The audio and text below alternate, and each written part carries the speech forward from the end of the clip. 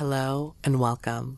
I hope you're doing well. Come and get cozy as I share with you some absolutely terrifying encounters.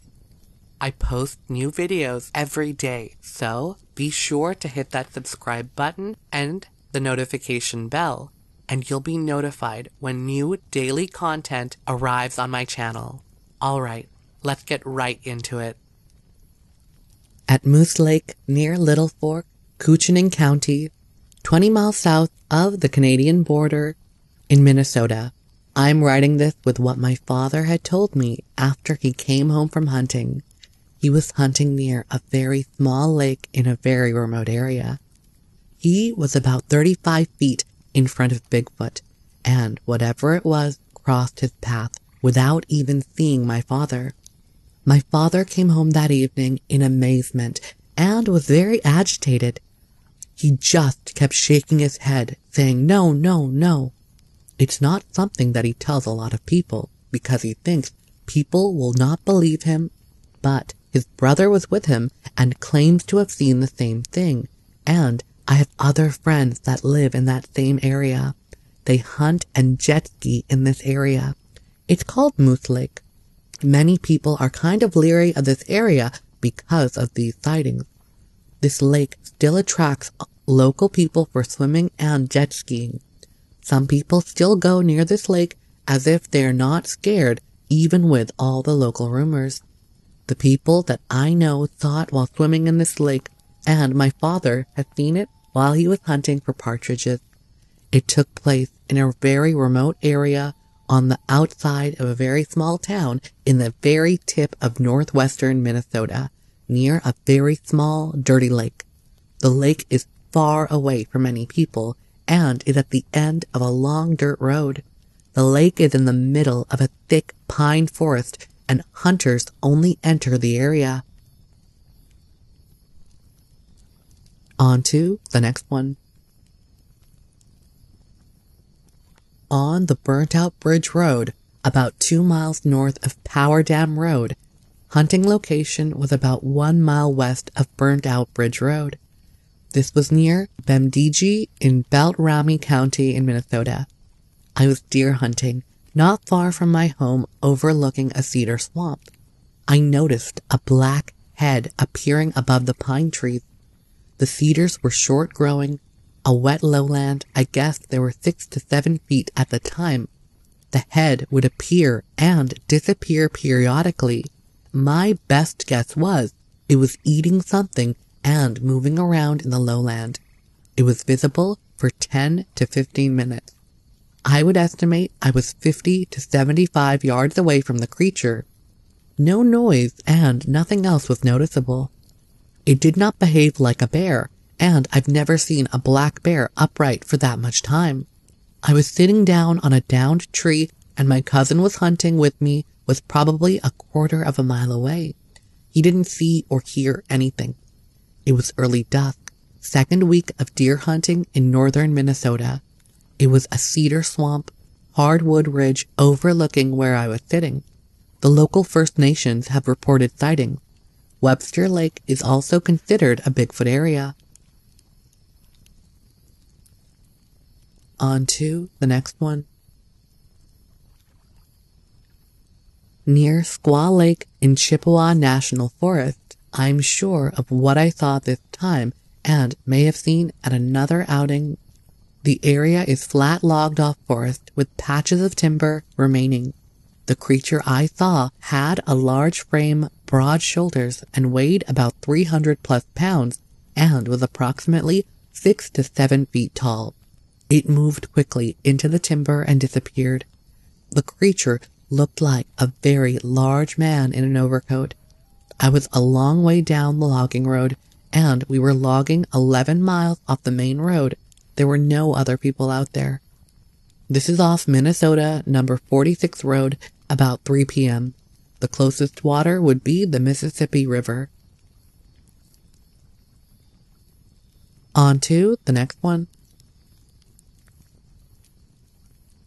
In Lake County in Minnesota.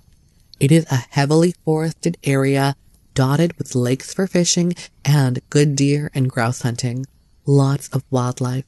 While hunting ruffled grouse with a friend near Bean and Bear Lakes outside the small town of Silver Bay, we heard and saw a large unidentified creature.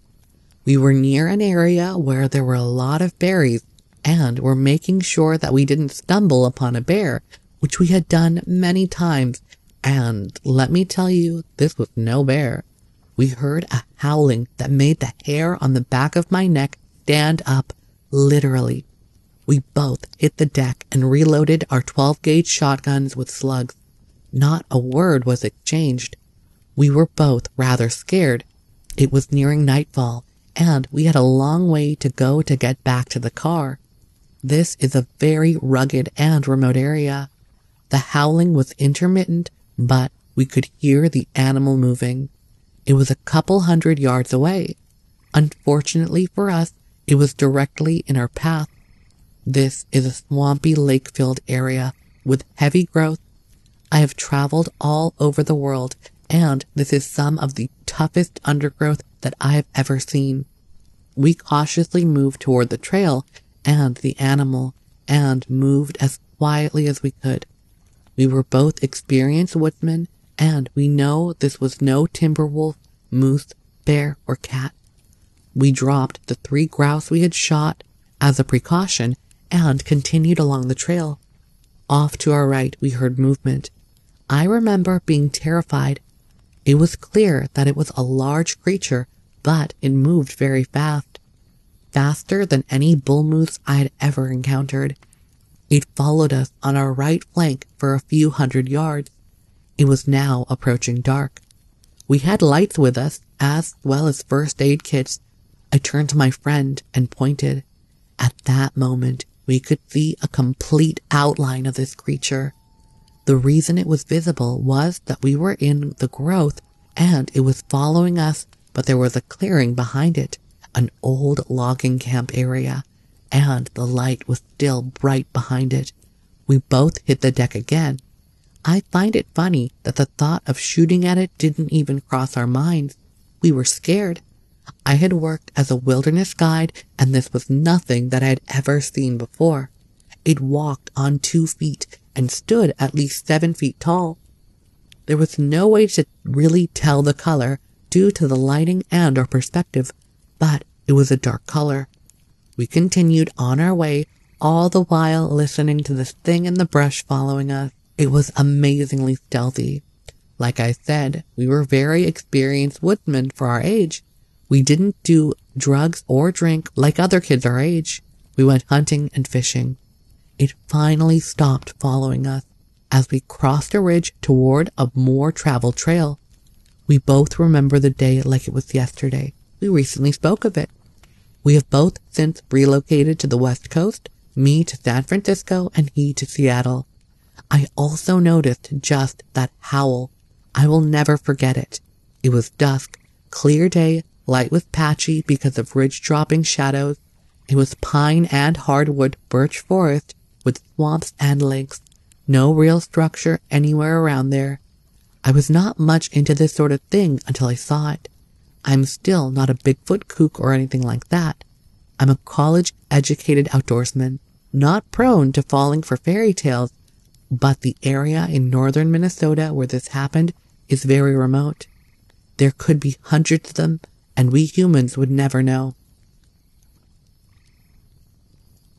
On to the next one.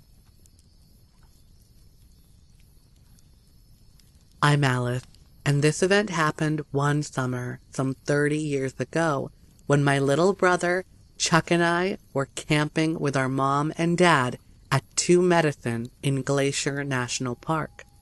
If you know the park, you'll know that the Two Medicine area is one of the quieter parts of Glacier, as it's on the east side of the park and harder to access from Kalispell.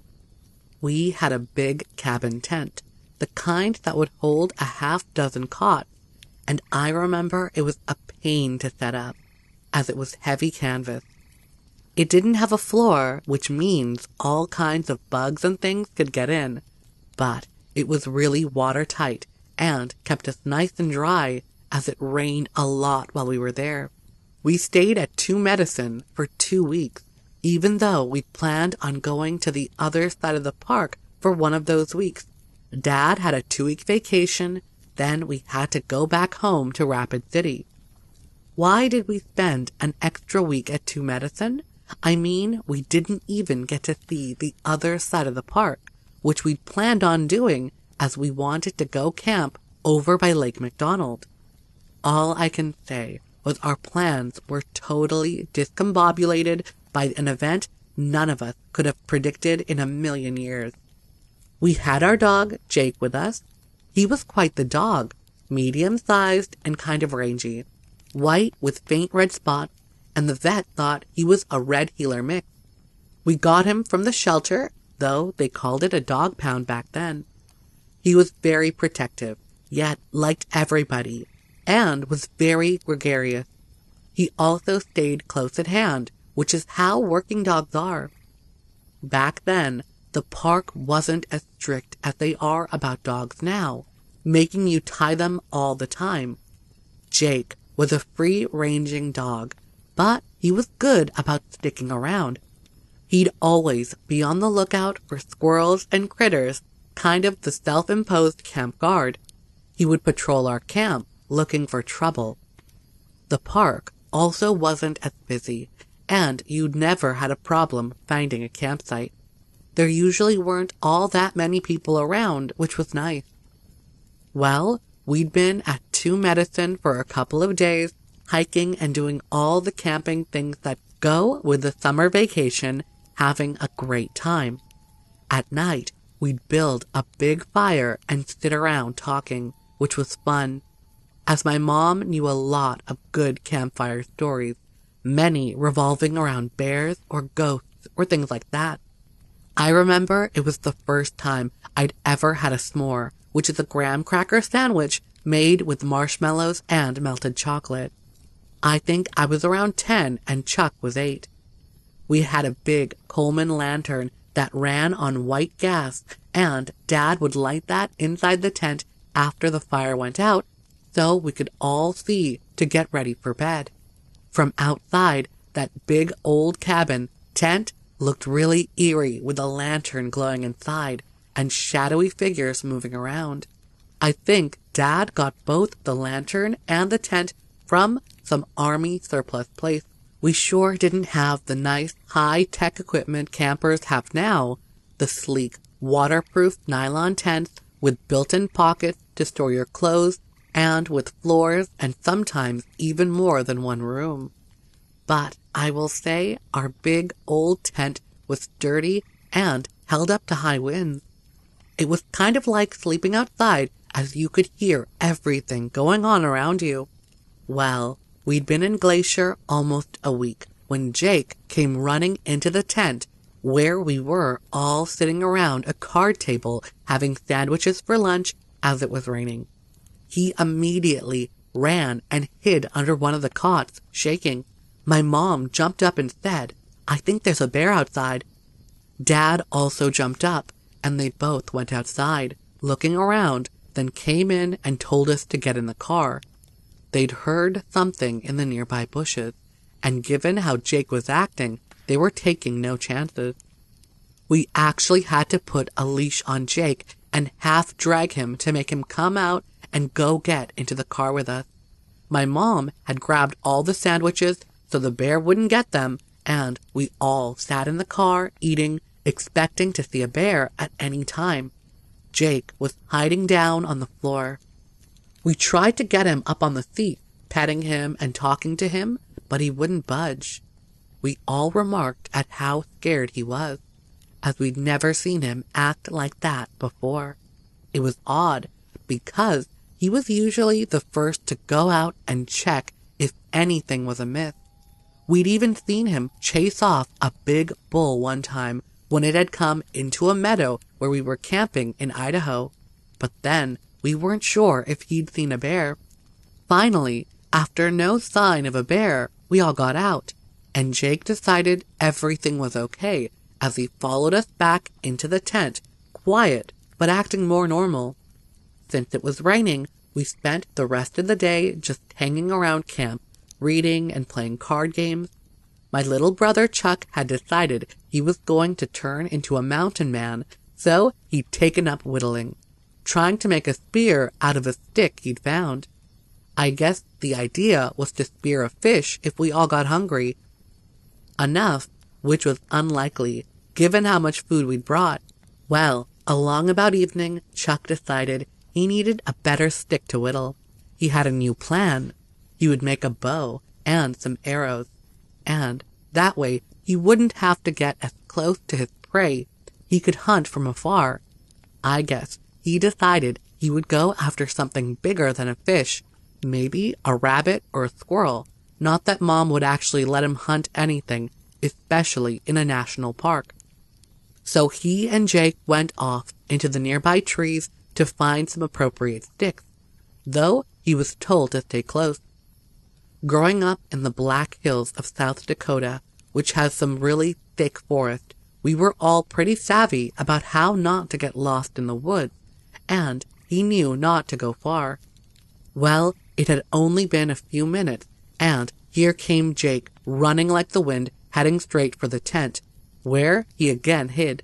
Chuck was close behind, and I could see he was about ready to cry as he too ran into the tent.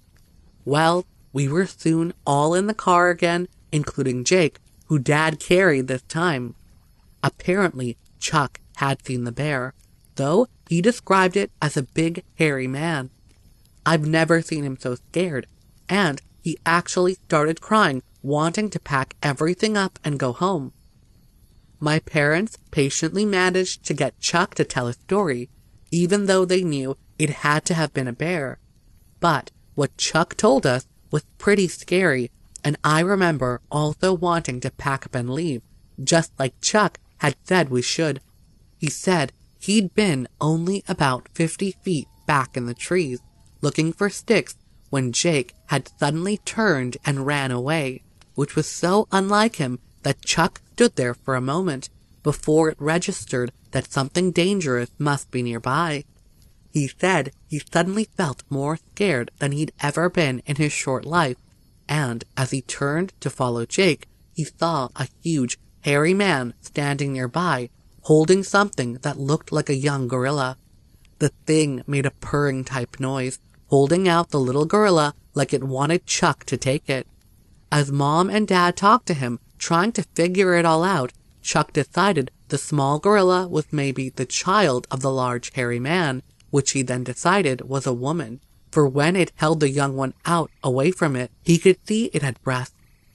He said the creature started making a soft noise as if it were crying, and he was overcome with a sadness that made him want to stop and help it, but he was too scared. Now, let me add a little here about Chuck. He was famous for having an overactive imagination.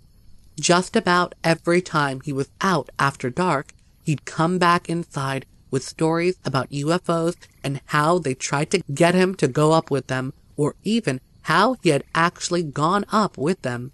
He would describe how things looked from high above, and he usually sounded very convincing.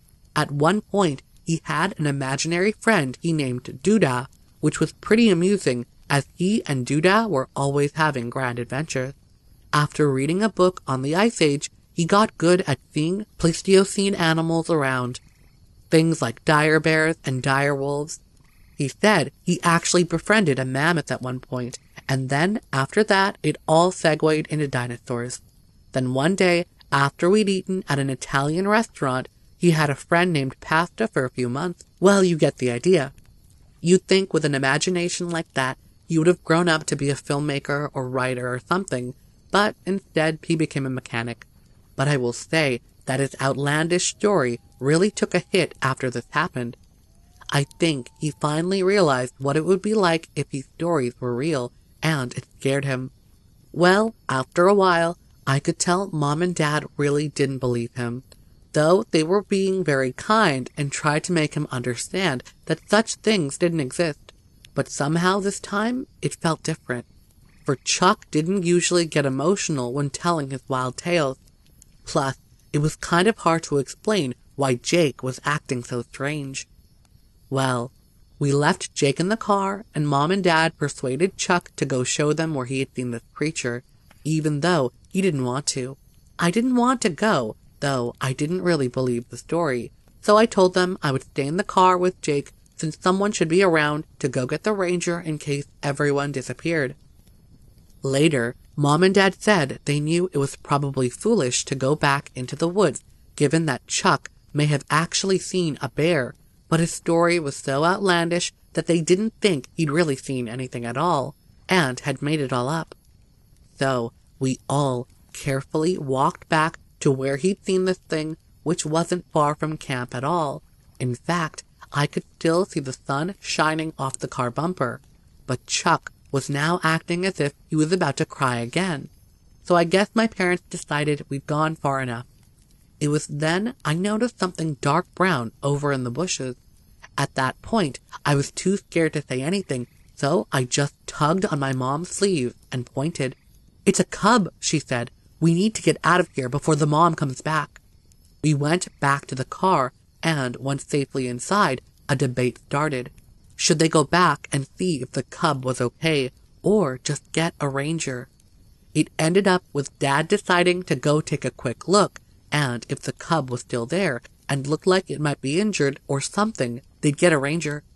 He knew it was a risky thing to do, but he had his bear spray, and it was so close to camp we couldn't just ignore it.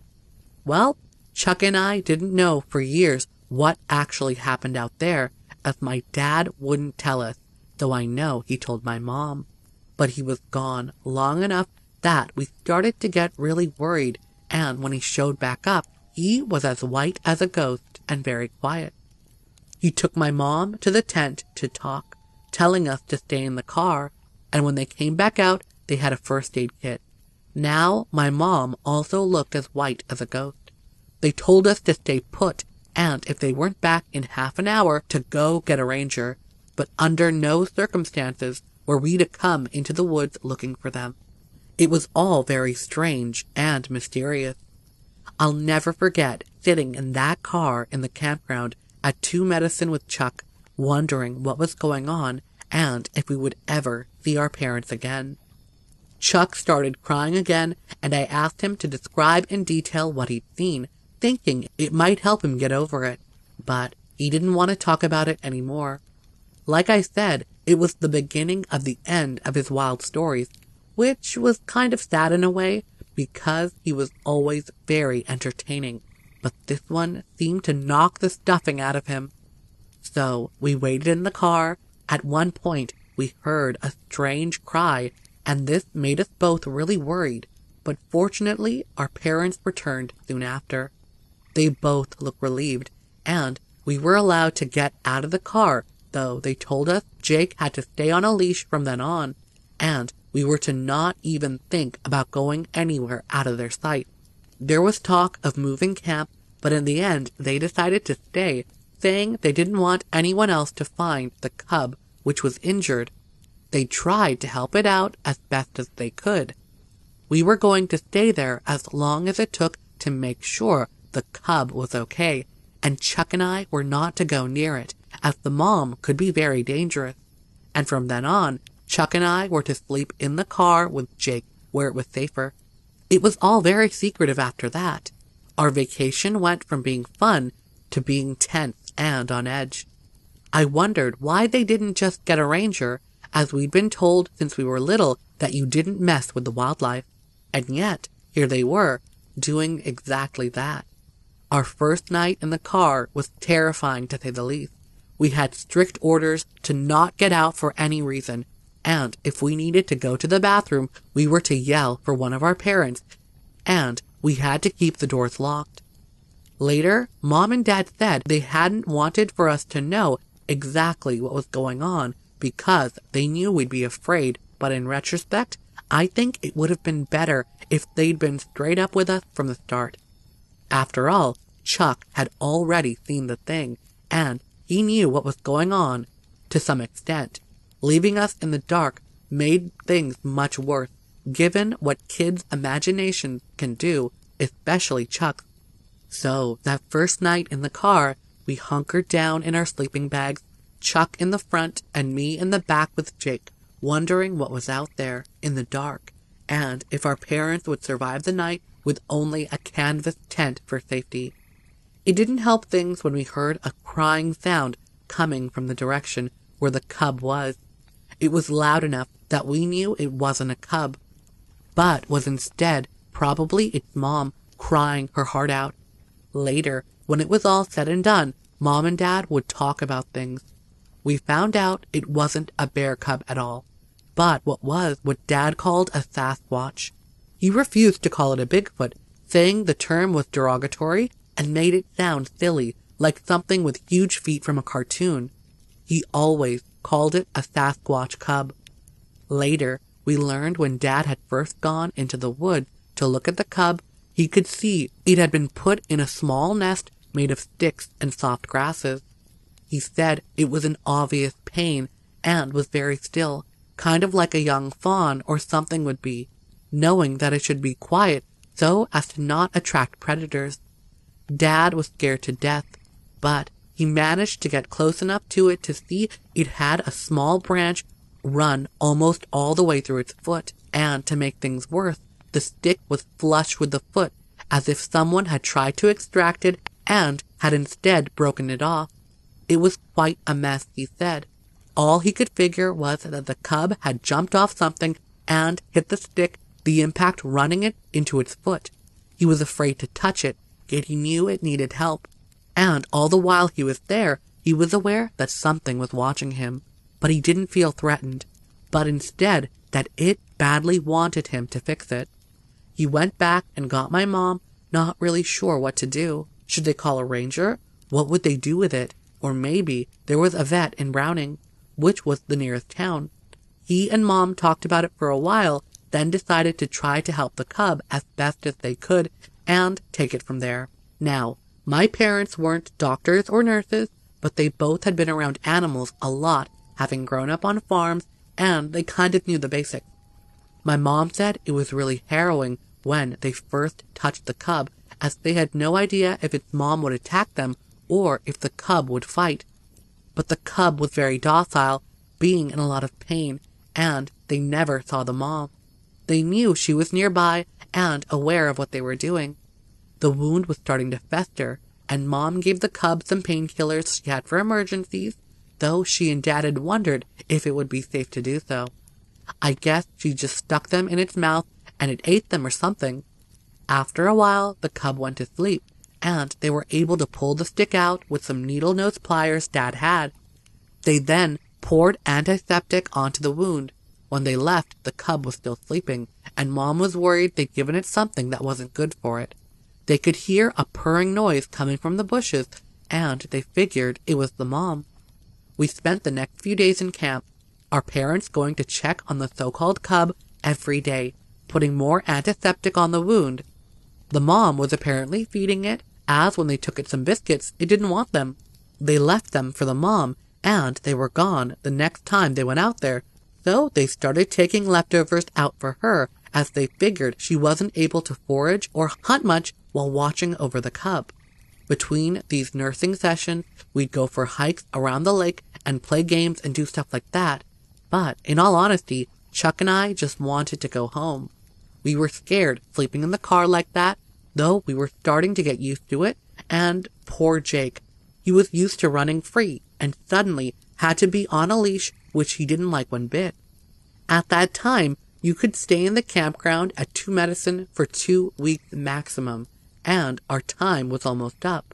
We would have to leave, regardless of how the cub was doing, though Mom had said its foot seemed to be healing well. A couple of days before we would leave, Chuck and I were awakened at dawn by Jake growling. He then tried to get under my sleeping bag, which was impossible since I was still in it. I knew there was something in camp, and as I leaned up on my elbow, I could see a large black creature by the picnic table. It was still almost dark, so I didn't get a good look, but I did see enough to know it wasn't a bear. It looked over my way, maybe aware of motion in the car, then quickly slipped into the woods and was gone. I felt scared and confused, too afraid to even roll the window down, and wake my parents, and I gradually slipped back asleep. When I woke, I could smell something really good cooking, something different. Mom and Dad had breakfast ready, and Chuck and Jake were already up. Mom told us to pack our stuff when we were done eating, as we were going home. She said that when they'd gone out to check the cub this morning, it was gone, and they knew it was now able to walk, its wound healed. The smell was the most delicious rainbow trout I'd ever had, along with some fried potatoes. It was a delicious breakfast. I can still smell it when I think of that morning on the shore of Two Medicine Lake. Had Dad gone fishing before we got up?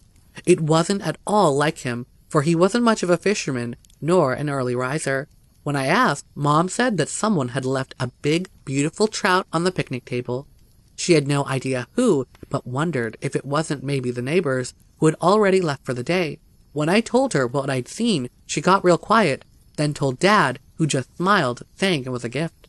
We were soon packed and gone, and though I've been back to Glacier several times, I've never returned to Two Medicine. I guess the memory of what happened is still with me, enough that I feel a bit of anxiety when I think about it. But since my kids are wanting to go, I know that one of these days I'll have to buckle down and face my fears from long ago. I often think of that Sasquatch cub my parents helped out, and I hope it's okay. It's probably a big, strapping Sasquatch at this point, or at least I hope so. When I asked them years later what it looked like, they said it was just like Chuck had told us, like a baby gorilla. I'll never know why they never took any pictures of it, but knowing my dad, it was probably from respect for the mom, or even fear, for he knew she was watching. My parents have been gone for a number of years, and after they told Chuck and me what had happened, they never talked about it again. To this day, Chuck won't talk about it, saying it was all a figment of our imagination, that we'd all had too much sun, even though it rained most of the time we were there. I find this ironic, given all the tall tales he used to tell, swearing they were true, but he always swore that the Sasquatch cub was imaginary. But when I ask him if he remembers how good that imaginary trout given to us by the imaginary Sasquatch tasted, he always said it was the best trout he had ever imagined eating. On to the next one. It's easy enough, in some cases, to discredit the testimony of one eyewitness as the product of hallucination or human error, as many do. But when a group of people all see the same thing, it becomes increasingly more difficult to dismiss. No less than 3 witnesses observed a tall, hair-covered humanoid with red eyes bound down a cliff face and run out onto the road in front of their car one night near Scottsville, causing them to run off the road. We were driving down through the countryside near a community called Perrytown. One of the witnesses, Willie C., later stated, "As we got to the edge of the bridge at a place known as House Bluff, I looked up on the side cliff and it was horrible looking. Its eyes glowed red and it stared directly at us. My 2 friends didn't believe me until it jumped down into the creek and ran in front of the car and caused us to run off the road. According to Willie, the creature was between 7 and 9 feet tall, with brownish orange hair and glowing red eyes. It made screaming sounds while running, which sounded like the screams of a woman. I was 15 when I saw this creature," he stated, "and I've told very few about it because most would accuse you of being on drugs or being insane." Willie spoke about it again 20 years after the events allegedly took place, and he is quite serious about the incident. He's 34 years old now, but still remembers that night just like it was yesterday. The incident took place a couple of miles outside of Scottsville in southern Allen County when he was 15 years old. As he and 2 others were driving through the mountainous regions near Perrytown just after dusk one evening in October, he happened to glance up at a cliff and spied the creature. Incredibly, it then jumped down onto a ridge and into the creek and ran out over a small bridge in front of their vehicle. The driver, his cousin, was so startled that he ran off the road and into the ditch. Willie was also able to add that the figure ran much faster than a man could, as fast as a deer, but only on 2 legs. The screaming it emitted as it ran was loud and unsettling to the entire group, sounding just like a terrified woman screaming. The sight scared the heck out of them all. At the closest point, it was only about 20 feet away from the vehicle and its passengers, which enabled them to get a pretty good look at the thing. Its face looked like a cross between an orangutan and a Neanderthal. Willie said it had a flat nose like a gorilla. Its eyes did not actually glow on their own, but reflected red in the vehicle's headlights. Although huge, it was built like a man with normally proportioned arms and legs. It had the hands of a man as well, but with long fingernails. The area of Allen County is known in certain circles as being home of a place called Monkey Cave Hollow, named thusly by the early settlers for the race of monkeys that were living in the area when the pioneers arrived.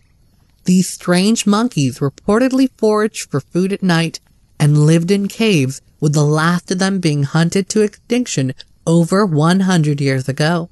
Willie described the location in which the incident took place as heavily wooded, rocky bluff with at least one cave in the area. Did some of the monkeys survive the blazing guns of the early residents of Allen County? There is no doubt. Another resident of Scottsville, this time an elderly woman, claims that she saw a tall, upright monster covered in white, somewhat curly hair outside her home on Durham Spring Roads on 2 separate occasions in the spring. Both sightings took place in the evening. On the first occasion, she had just walked outside her home to see the thing reclining beneath a large beech tree in her front yard. After a few moments, she said it simply got up and walked away on 2 feet just like a person would do, back into the woods. Like many other counties in the Commonwealth of Kentucky, Allen County has a history of high strangeness of every sort. The Scottsville area in particular seems especially prone to appearances by hairy humanoids, or the Monkey Man, as it is called locally. Some locations are even named after these mysterious humanoids. Monkey Man Hollow, for instance, and Monkey Cave Hollow, mentioned in Lauren Coleman's classic Mysterious America.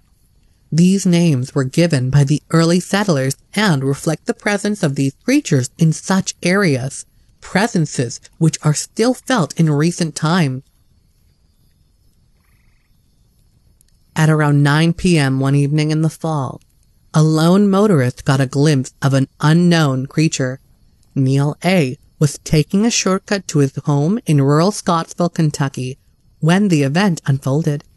I was driving down Bridge Hollow Road, which is a shortcut I take to get from Barren River Lake area to my house. I was driving slow because it was night on a 1-lane road. As the vehicle topped a small hill, he was shocked to see a huge animal run down an embankment on the right-hand side of the road and cross directly in front of him. It turned briefly and looked back. The witness stated, then struck out across the creek bottom on the left side of the road and disappeared into the wood. It stood around 7 to 8 feet tall, Neil claims, with long mangy hair all over its body. It was definitely male because as it turned to look at my car, I could see a protrusion in the genital area. The witness did not feel threatened because, despite its size, the creature did not act aggressive at all.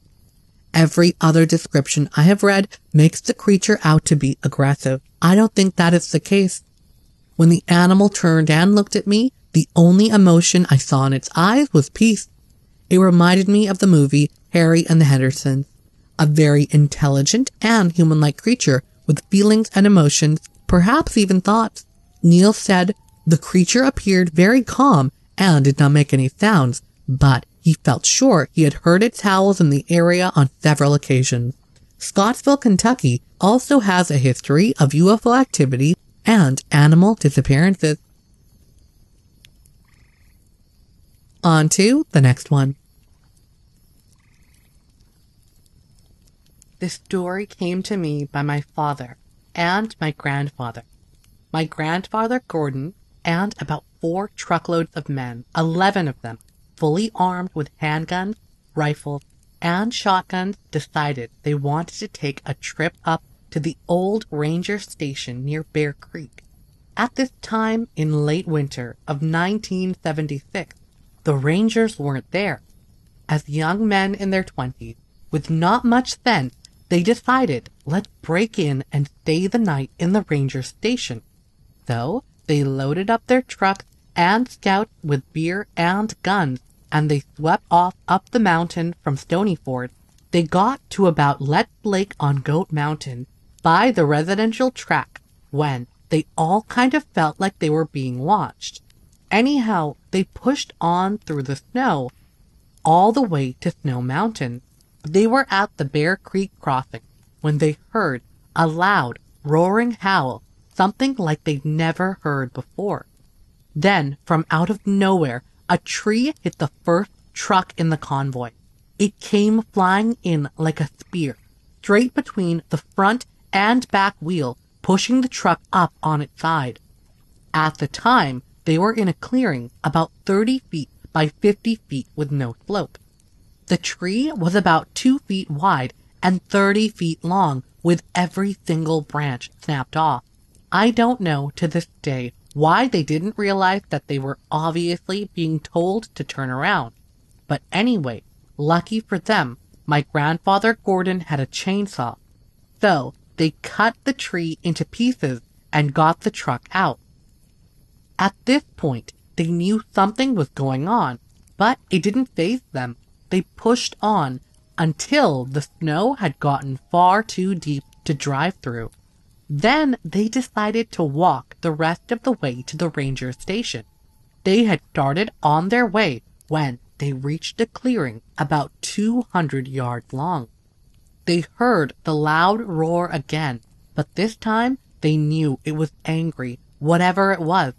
Then they noticed that there were massive barefoot footprints walking from one side of the clearing to the other.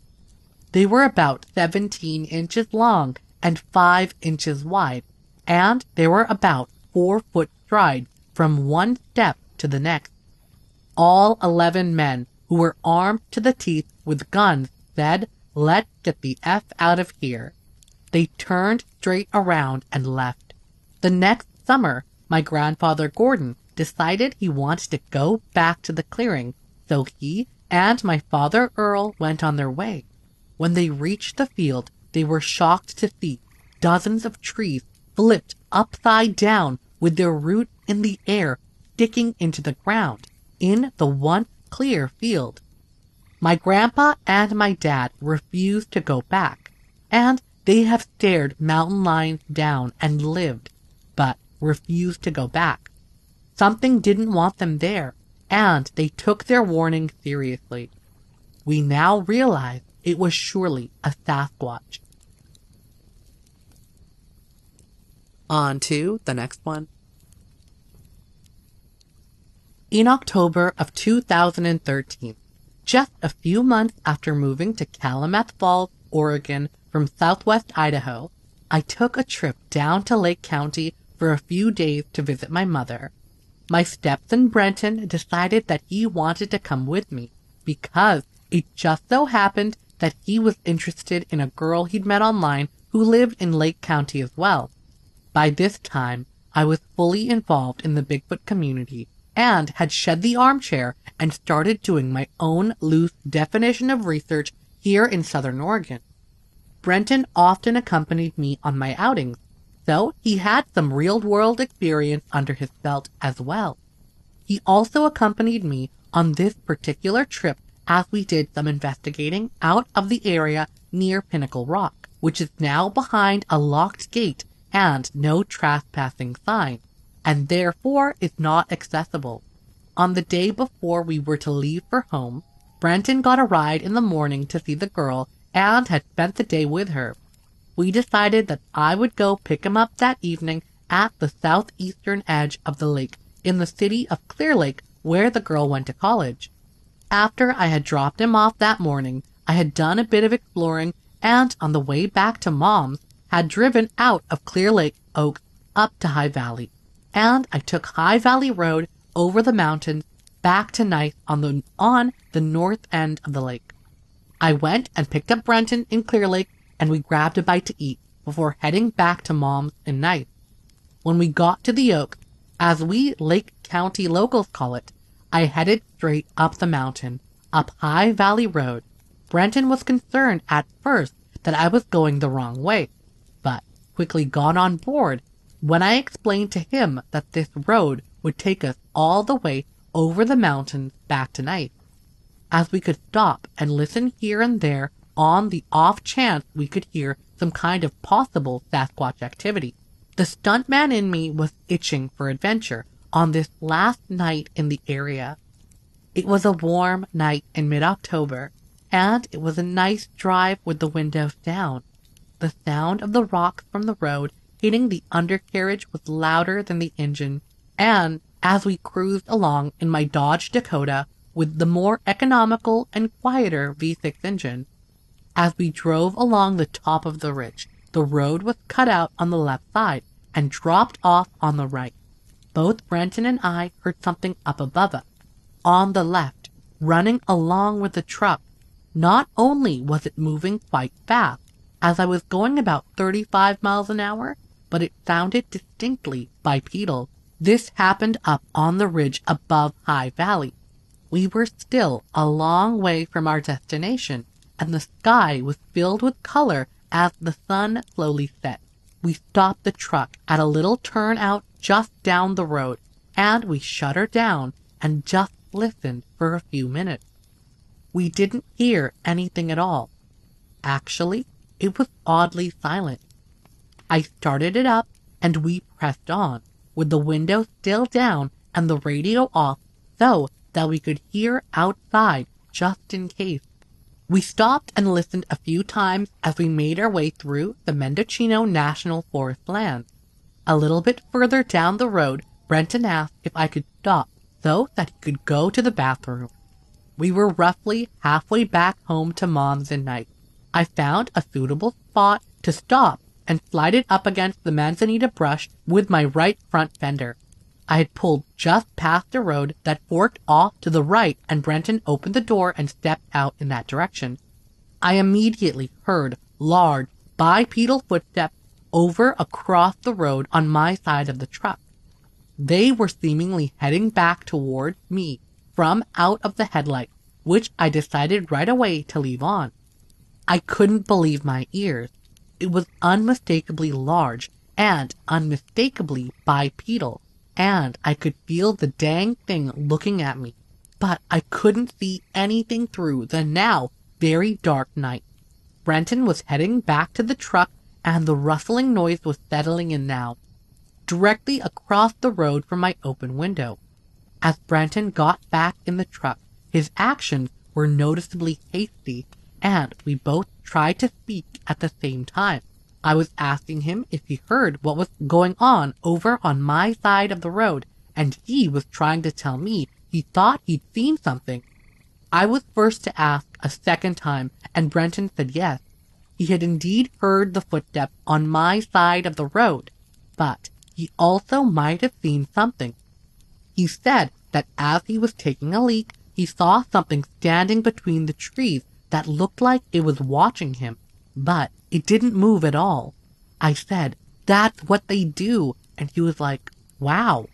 I was very concerned about what was happening on my side of the road, and I periodically hit my brakes and checked the rearview mirror to make sure nothing was coming up behind us. Brenton said, "Check it out. I can see a hand on that tree, and I keep seeing something peek around it, looking at me." But there's no way I was taking my eyes off my side of the road. I didn't care what he was seeing over on his side. There was an occasional rustling on my side of the road, and Brenton kept saying he could still see the one that was tree peeking. That's when something leaned over the hood of my truck and looked at Brenton through the windshield. It was behind the bush I parked up against, It was backlit by the headlight, and I could see what looked like gray mutton chops, but could make out no other details. I couldn't even say for sure that it was a Sasquatch, but it was definitely something. It had a humanoid shape, and it was a good 7 or 8 feet tall, and it was leaning over and around that bush far enough to see Brenton in the passenger seat of my truck before it abruptly receded. We were excited and terrified at the same time. I think it was that very moment that I passed the stuntman torch off to Brenton and the younger generation. There's no shame in being a stunt coordinator. I still insist on doing some of my own stunts though. Just leave the easy stuff to me, like heading towards the growls. I'll still do that. I started talking about how leaving might be a good idea, and he started talking about how staying and trying to talk to them was a better idea. I did not agree. A couple of minutes later, we heard a shout, huh, huh, that was pushed out of some very large lungs, maybe 20 feet away on Brenton's side of the truck. It was answered a moment later with an even louder, huh, huh, from 20 feet away on my side of the road. And a moment later, the night exploded with huh, huh sound from just down the hill behind Mr. Big Guy on my side of the road. And it sounded like there were about 20 of them. That was enough for me, and I started the truck and started to drive, much to the disappointment of my young stuntman protege. He kept saying that maybe we could talk to them, but I was like, no way, we're not staying here. I've personally never felt more threatened in my life. I honestly felt like we were being hunted. The next day we left bright and early to head back home to Oregon, but we weren't quite settled about what had happened the night before. As we headed out of Nice, I turned up Bartlett Springs Road in lieu of heading straight out Highway 20, and informed Brenton that we needed to check out the spot we had stopped last night for possible evidence. We were going to look for footprints or any other evidence we could find. When we got back to the same fork in the road, Brenton jumped out of the truck and said, "It's gone. What I saw last night isn't there now." As I looked up the road, I saw a gate, and behind that gate was a meadow filled with cheap grass that sloped uphill before the forest reclaimed the landscape. It was easy to see how the trees and the figure Brenton saw were in the silhouette despite the dark night. He said that the figure he saw was between two little trees that were just to the left of that gate. I told him to stand where he was, relieving himself, and I walked over between the trees and confirmed with him that I was in the right spot. Then I asked him, how tall was the figure you saw? And he said it was at least 3 feet taller than me. I stand 6'2", and if his estimation was even close, we're talking about something that's 9 foot plus. We checked the area around the tree where Brenton had seen the peeker, and the tree litter on the ground at the base of the tree was definitely trampled by something with some serious weight. We could find no print where the creature looked in the windshield or across the road from me, but once again, the ground is covered by 6 or 8 inches of tree litter, and it's nearly impossible to pick up prints in that form of material. We did, interestingly, find some pristine bear prints at the location. They were at the intersection of the two roads at a point that would have been well behind my truck the night before. They were the best prints I've ever found of anything. They came out perfectly in the light dust on the road. They were cool, but unfortunately, they had absolutely nothing to do with our experiences the night before. Bears in California generally aren't 9 feet tall and standing completely still. Bears don't sound bipedal when they walk. It certainly was no bear that we saw looking through the windshield at us, and bears don't make primate-like noises when they do decide to open their big, fat, toothy mouth. On to the next one. I was about 100 yards away from our camp when I spotted what I thought was a cub bear looking around the camp. This was in broad daylight, around 3 in the afternoon. What really caught my attention was the concentrated interest this cub bear was paying to my backpack in particular. I stood in one place for about 2 minutes, watching the sight from 100 yards, when this cub bear stood up and began to walk away. At 18 years of age, I couldn't force my mind to accept what my eyes were telling me.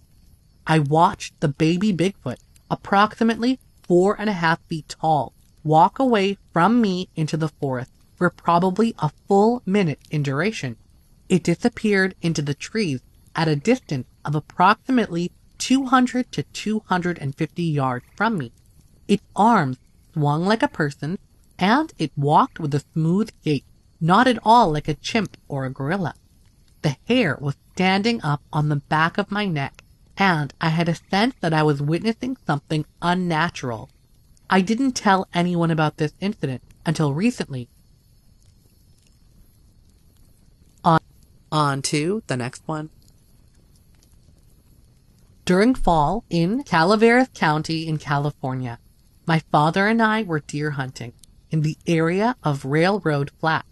We arrived late one afternoon and set up camp. Then we decided to go separate ways and scout the area around camp for sign of deer. I climbed a small rise and came to an open area with a wide path running along the top of the hill. I proceeded to follow the path for a short ways, but I had an uncomfortable feeling. I didn't see any deer tracks, so I returned to where we had camped. The next morning, I discovered it had rained lightly during the night, leaving the ground muddy. I climbed the rise to the path where I had been the day before. When I came to the path, I immediately saw large footprints. They were deep in the mud, about 14 or 15 inches in length. They were shaped like human bare feet. They were heading down the path that I had followed the day before. Some of the footprints were on top of the ones that I had left the day before. I proceeded to follow them down the path. When the path sloped downward, the prints slid, leaving elongated prints. The path continued on along the ridge top, but the tracks suddenly took a left turn, heading off the trail and down the side into the trees and underbrush. Needless to say, I didn't follow them. On to the next one. In November in San Diego County, I only know we were up in some small mountains or large hills, whatever you want to call them. We were somewhere in Camp Pendleton, not sure of where. They took us out in trucks, and then we walked to the location. The nearest town was Oceanside, California. While in infantry training at Camp Pendleton in California, we had dug in on a very large hill and were expecting an enemy force to attack in the night. I had one Marine with me, and to our left were two others about 30 yards away. They were also dug in. We had a steep rock-covered area right in front of us. We heard something coming up the side of the mountain. We could hear rocks rolling down the mountain. It came up over the edge, and the Marine with me yelled, "Halt!" It stood up right in front of us, about 6 feet away. I could see the outline of this creature, and it was huge. It looked about 3.5 feet wide. It had long arms and a pointed head. It was very tall. From the hole we were in, I had to look almost straight up at it. I couldn't believe how big it was. It was so tall, big, and wide. I could see the outline very well, but could not make out its features. It made no noise, and there was no smell we could detect. It stood there for about 1 minute and then walked between us and the other Marines. I was terrified at the time, and my hair was standing up. I tried not to breathe. I had no idea what to expect from it. After it had passed and was out of sight, the four of us made sure we had all seen the same thing. Everyone said they were not going to say a thing. I have never before reported this, but now I know they exist. We also moved out before dark, so we could not check for tracks, but I knew there had to be some. On to the next one. Mr. Charlie Jackson and his 6-year-old son, Kevin, and his dogs ran for cover. They had been watching a bonfire they had built when they saw a female, hairy humanoid standing on an old building 15 feet away. She had black skin on her chest, and her face, which was almost bare through the rest of her, was covered with filthy gray hair. She was 7 to 8 feet tall and had no neck, and also had giant flat breasts which hung down to her navel. She had a puzzled look on her face. Her arms were longer than a human's, and she swung her arms when walking. She was 4 to 5 feet wide at the shoulders, and had a yellowish chest area. The feet were 14 to 15 inches long and very flat and wide. The 3 normally fierce dogs were cowering under the furniture inside the house. On to the next one. My father was and is a great woodsman, a hunter and fisherman who taught my brother and myself all about the forest and what types of plants and animals live there. My father was also a man of science, and this is important to note as will become evident later. At the end of each summer season, my family and some other forestry families would get together and take several weeks vacation. Most often, we would load canoes and float down the lower 15 to 30 miles of the Calumet River to its mouth. My father and I would fly fish for steelheads in the river during the mornings and evenings, and we would spend the hot hours of the day canoeing, exploring, and resting. These trips would often take 1 or 2 weeks to complete. During one of these trips, probably in 1969 or 1970, I was about 8 to 9 years old, I think. We made camp on the river bar at the mouth of Tecta Creek. There was a good flat bar there, and at that time of year the creek was flowing under the sand and appeared dry.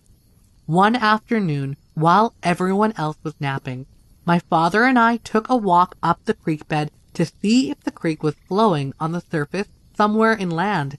About 200 yards upstream, the creek did come to the surface and flowed sluggishly through a series of large pools. I remember my dad telling me these pools were probably full of baby salmon and steelhead waiting for fall rains to allow them to swim down the main river and out to sea. My dad had a very scientific mind, and he would describe natural processes in great detail when we had the patience to listen. As we proceeded inland up the creek, we rounded a bend and entered a long sandy bar on the east side of a long arching pool in the creek. As I looked across the surface of this tiny bar, I saw a set of tracks in the soft sand. These tracks caught my attention because they were very large, and the space between them seemed very long, like if I had laid down next to them, they would almost be further apart than the length of my body. The tracks also seemed to sink a lot deeper into the sand than the footprint of my dad, who is pretty big at 6'2". The tracks began at the water's edge at the lower end of the bar and proceeded diagonally across the bar in a straight line to the far end of the bar. My father never told me any stories about Bigfoot. He would deny the existence of any animal that was unknown until science recognized it anyhow.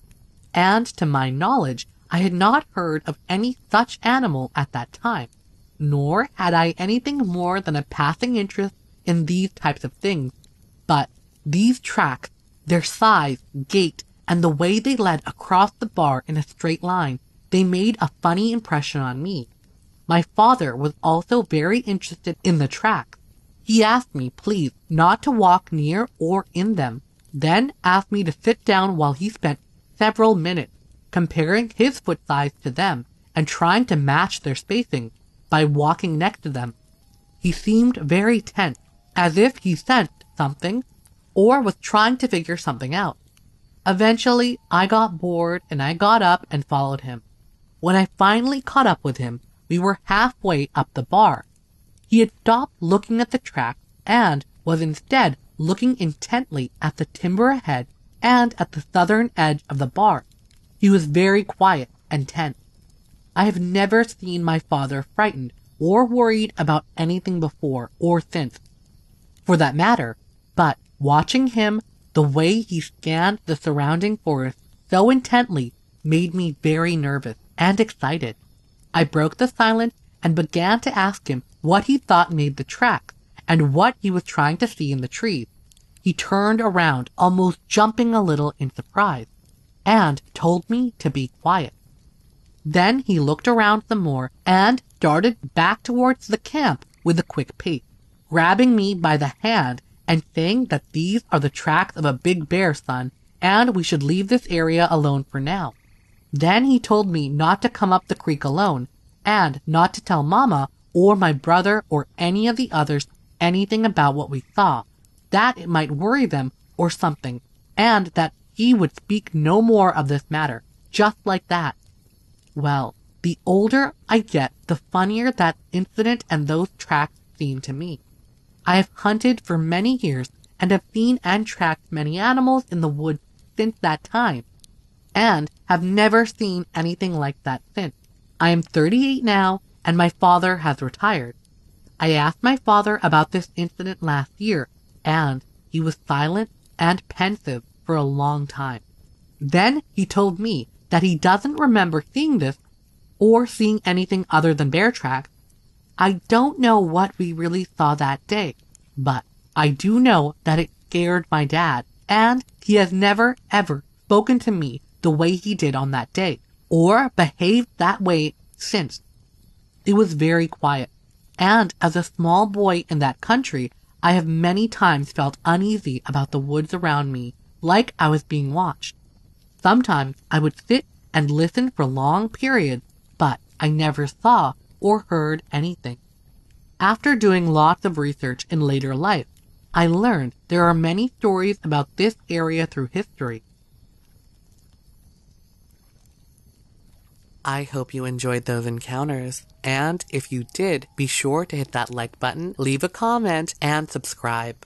I post new content every single day, so be sure to hit that notification bell, and you'll be notified exactly when that new content arrives on my channel. Again, thank you so much, and until next time, bye!